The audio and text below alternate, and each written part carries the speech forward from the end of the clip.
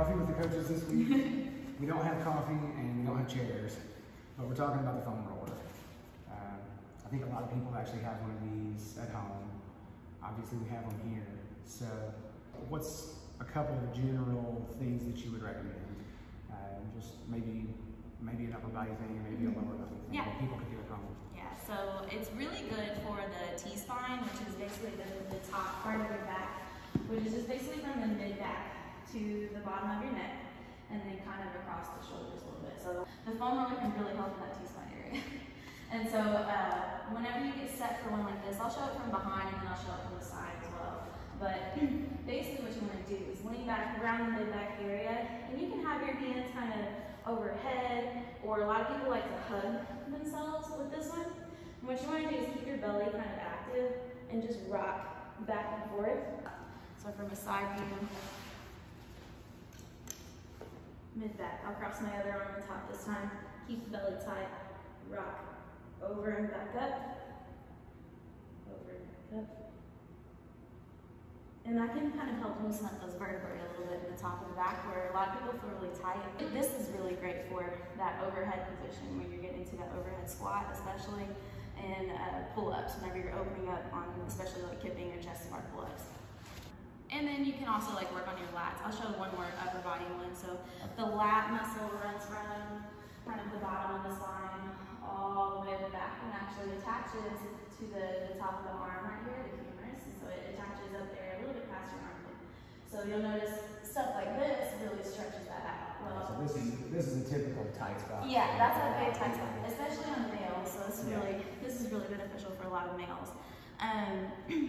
So this one, what I like to do on the lat is kind of roll back and forth. So to kind of roll that tissue out, I like to go back side to side, side to side. Same thing here, keeping the belly tight, and then trying not to just like lay over and just get lax on that roller. So kind of keep up a little bit, so you're putting a little bit of tension in that muscle, giving it some tone.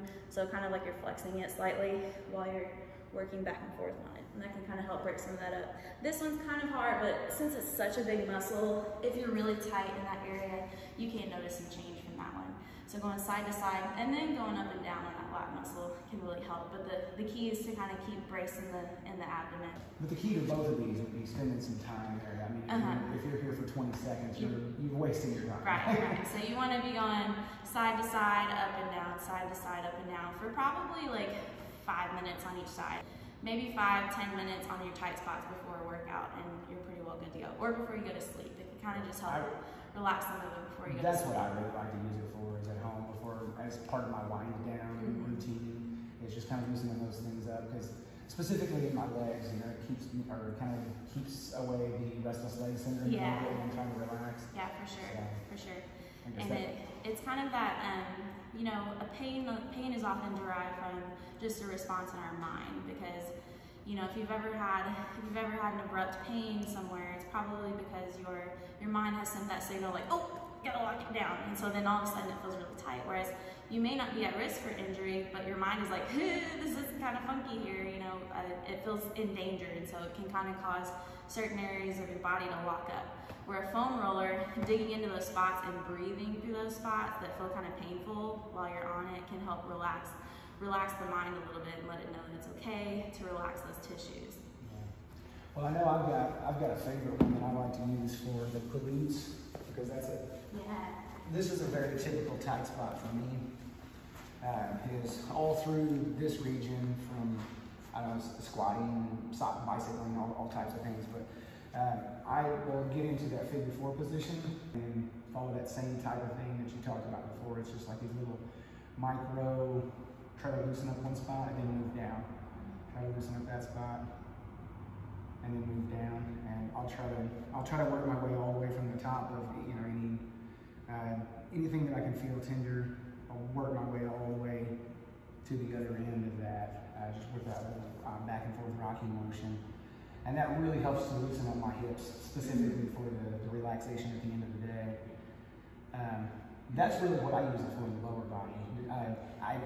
My quads are so sensitive that I can't actually do that. You have one right there. Yeah, so on the quads, it can be really painful people, what happens a lot of times is people, they get started on their quads and they're like, they get into it and they're just like, oh, it hurts. And so they just give up at that point. Well, you realize you have an assisting leg over here on the floor still, so rather than just totally giving up, you can assist on that side from that leg and just kind of work your way up and down the quad on the inside, on the middle, on the outside a little bit. So with the quad, same thing here. Keep the belly tight, that way you can keep some of that pressure on the quad, and you can just work your way up and down.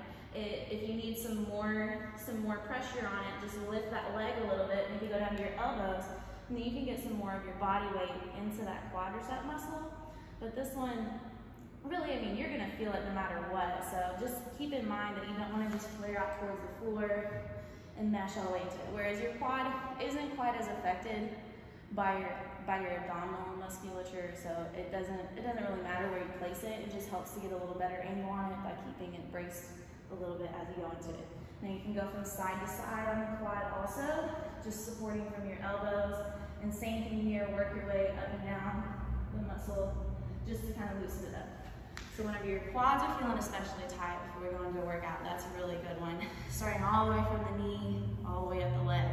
Side, middle, and on the inside even. So like if you would need to get on the inside of your leg, you can kind of take that other one out. This one requires some flexibility, but you can keep it out to the side and still get the inside of the leg a little bit on those adductors. But like Michael said, the glute and the quad area can really make some change on the IT band if you feel like you have a tight IT band. Really, those are about the only muscles that can get a really big benefit out of the foam roller because they're big, they cover a lot of space in the body. You guys ought to let us know in the comments if you have any mobility ideas that you'd like us to talk about, like stretches or anything along these lines, and then maybe we can make that a future video. Yeah. We've got some good idea on shoulder stretches. Yeah. All right, There's a lot of people need. We'll call it quits there, and we'll see you next time.